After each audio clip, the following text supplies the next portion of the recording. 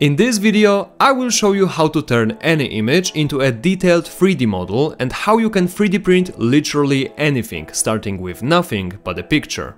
And I'm not talking about basic models like a flower pot we did in a previous video. I'm talking about the advanced, detailed models like whole sculptures and many more. We will be using AI to make that happen, and yes, this whole process is absolutely free. The tool we're going to work with is called CSM AI, and you can find the proper link in the description of this video. To access its power, you need to create a new account and confirm your email address. The confirmation link will be sent to your inbox within a few minutes. And don't worry, as I said before, it is a free process. Once you make an account, log in and you should now see an empty interface. To start a new project, select Generate 3D Model and choose an image from your files. You can choose any image, but remember that it is always better to go for the photos with plain background, so that your object can be easily identified by the AI. If you choose an image with a lot of different items, you may get less satisfying results, but to be honest, it is still amazing how even the complicated pictures can be analyzed with such a precision. I'm actually scared how fast this is developing. Once you upload your image, it will be added to 3D assets in the form of a new project. Select it and enjoy the magic of the times you're living in. CSM has analyzed the object on the photo and created the estimated top, side and back view. This is the moment for you to decide if the views are looking mostly accurate and if you want to proceed with this image. If for some reason the views are too distorted, that means the AI had a hard time with analyzing your image and you should probably try with some other photo. It doesn't necessarily mean the object you picked is doomed. You can try googling the same item with different background or perspective. It may help quite a lot. However, if initial views are looking more or less okay, go ahead and click Generate in the right upper corner. The simplified model is now being created, as the yellow dot informs us. Depending on how many people are using this feature right now, this process should take anything between 3 to 15 minutes. When the work is done, you will get access to your 3D model. Use left mouse button to rotate it around, scroll to zoom and right mouse button to move it. Keep in mind this is just a preview model and you can make it even better. You can either download the model right now if you're happy with its quality, or go a step further and refine your project. It is going to improve your model even more, but it's going to take few hours to do that. The good news is, you don't need to have your computer on during this process. I usually just leave it refining for the night, and when I log in the next day, all the models are complete. And the quality is just amazing. It's hard to believe you can get such results for free. If you're wondering how significant is the difference between preview model and a refined one, here's a brief comparison. This is a preview model of Poseidon's antique sculpture. It's fully generated with the image I found online. And this is refined model. I've imported both objects into Blender so I can make some required adjustments before 3D printing them. And don't worry, I will teach you all of this process in a minute. But first, let me share a few tips on generating your own models.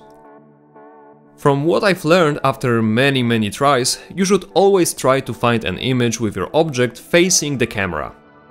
Whenever I have uploaded image with some tilted perspective, like characters turning towards the viewer from the side, the AI had a really hard time with understanding how the back of the model should look like. If you stick to the front view images, you will get more satisfying results. For the second tip, you may be surprised that CSM also deals pretty well with drawings and sketches. Even with shadows provided by nothing but a pencil on a paper, AI does pretty good job with understanding how the geometry should work in a 3D space. Your image doesn't need to be a realistic picture. It could be basically anything, so go and have some fun with that. By the way, this is also a great example to a previous tip. This character is not in a front perspective, so the geometry is distorted. So, to keep a clean outcome and save yourself from unexpected nightmares, just use a front view images. Third tip will revolve around choosing your object. You need to understand the limits of image to 3D model technique in order to utilize the most of it. Tools like CSM can provide you with a great looking models and really advanced geometry. However, this technology has its downsides. Basing on a picture, which is a two-dimensional source, the AI can only estimate the 3D version to a certain point. Therefore, when choosing the object you want to create, I would suggest going for rather flat items. The more information is missing on the picture, the more far-fetched the 3D model will be.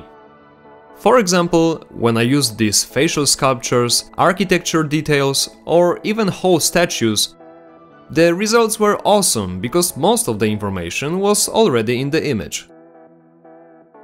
However, when I used the front picture of a car, which, as we know, has a lot of elements on its sides and back, the AI had too little information about the whole object and could only produce this monstrosity. So, as long as you stick to objects that can be easily described with just one photo, where most of the crucial information is already visible, you will have a great time with this tool. And for the last tip, let's talk about the community showcase. Accessible on the left side of the screen, it is nothing less than a huge gallery of 3D models already generated by other users. Not only is it a great source of inspiration, you can actually download any model you find here and use it however you wish to. Feeling like 3D printing Kratos bust from God of War? Export, choose refined model, select file extension, and there you have it. But how to prepare a 3D object like this one so it can be printed easily without any issues? Well, I'm glad you asked, because now I will show you my most efficient routine of 3D printing AI generated models. This part will cover the basics you should be familiar with in order to turn your models into clean and pretty 3D prints. We will use Blender, which is a free software you can download from the link in the description. Do not worry if it's your first encounter with this program. I will guide you step by step and the whole process should only take few minutes. Once you open Blender, select the default objects with A and delete them. Go to File, Import and choose the file extension you used to download the models from CSM AI. For me, it's an OBJ extension, so I will choose Wavefront OBJ. Find the previously saved model and click Import. If your model is highly detailed, it may take a few seconds to process it. Some models will have floating parts which we must get rid of. And to do that, select your model and click Tab. Now press 1 on your keyboard to see the vertices and select anyone that belongs to your model. Now click Ctrl L, which will highlight everything connected within this one object. Ctrl I will reverse the selection to every other object, in other words, all the garbage. Now press Delete and all the floating artifacts will disappear. Click Tab again to close the edit mode. Now let's smooth out our model to make it look better. Select your model, find the little wrench on the right and in the Modifiers menu find Subdivision Surface. With this slider you can control intensity of this effect, but be careful since going too high with this number can freeze your computer. Once you're happy with the result, click Apply. Now let's choose a side we want to work as a base. As you can see, the AI-generated models have quite an organic shape, even the flat surfaces are not exactly flat, which can be annoying. After all, you don't want your 3D print to waggle on an uneven surface. To fix it, select your model and click Tab to go into edit mode. By pressing 1, 3 or 7 on your numlock keyboard, you can switch to front, side or top view. Let's say I want this side to be completely flat. I will now press the Z button and while holding it, select the wireframe mode with my cursor. Make sure you are working on vertices and then select a bunch of them near the bottom. Make sure to make it a straight line and to grab just enough vertices to cover the whole bottom. Now we will scale it in just one direction. For me it will be the z-axis, so I press S, then Z and follow with 0. This combination literally means scale only in z-axis, scale to 0, which is flat. You can also move base of your model up or down with G and X, Y or Z. Hold Z, move cursor to the right and click Tab to exit edit mode. And there you go! Your model is ready for printing, so let's save it. Select the model, go to File, Export, STL, and save it wherever you like. If you're feeling creative, you can also modify the models to your own liking. I usually play with the sculpt mode and other features to make the details crispier, but this is a material for another video. If you wish to see a tutorial and more advanced tips on how to enhance your model before 3D printing, please say so in the comments.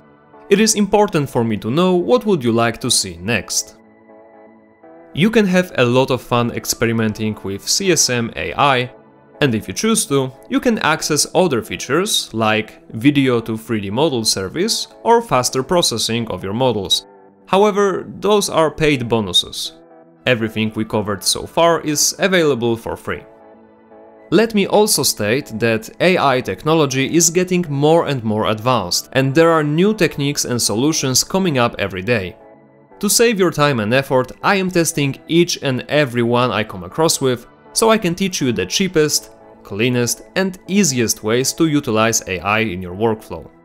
So if you want to be updated whenever there is a new breakthrough in this matter, consider subscribing to my channel. Thanks for watching.